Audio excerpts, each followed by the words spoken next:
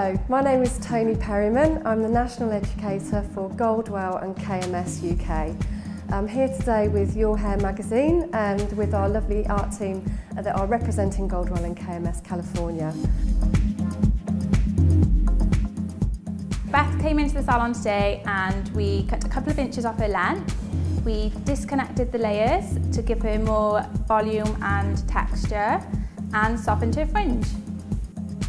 With Beth's colour, she's got beautiful natural wavy curly hair anyway. Her natural colour is a dark blonde and she didn't want the commitment of a permanent colour. So we've used a demi-colorance colour and we've used the Triflective Naturals, which is just a very golden natural colour, and it's just given multi-reflections through her hair.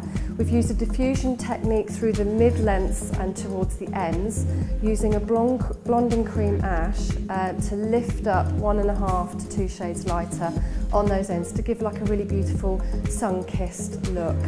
And overall, it works beautifully with her curls as it's been dressed.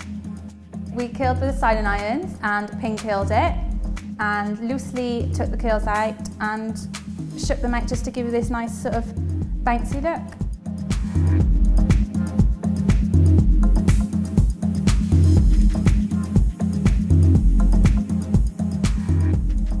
With Louise's style today, we didn't take too much length off because she wants to grow it, so I've cut it into more of a solid bob shape.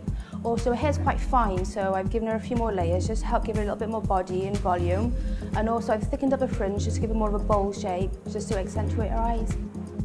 With Louise's colour, her natural colour is a light brown, and she had some existing colour through the mid-lengths and ends of a very soft copper gold that we wanted to get rid of.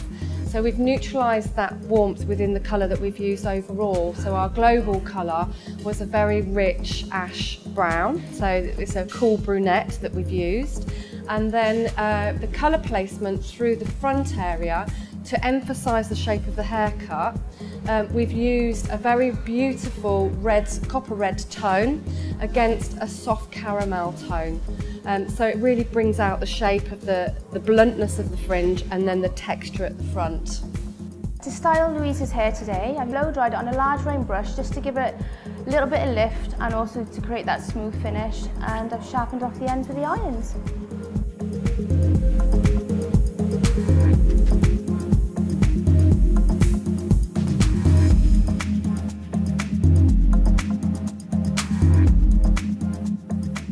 With Carly's hair today, I've taken about 5 inches off the length to create more of a shoulder length shape. I've put in a long graduation just to help create volume and fullness, and also I've softly graduated the front area just to frame her face. With Carly's colour, she came in with very long hair and she had a lot of existing blonde through the ends, like a pre-lightened blonde. So we used an undercoat colour to actually cover some of that existing blonde that was left.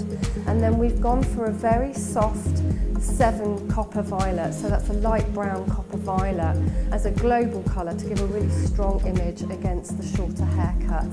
With styling Carly's hair today, I've used Style Boost to help create volume.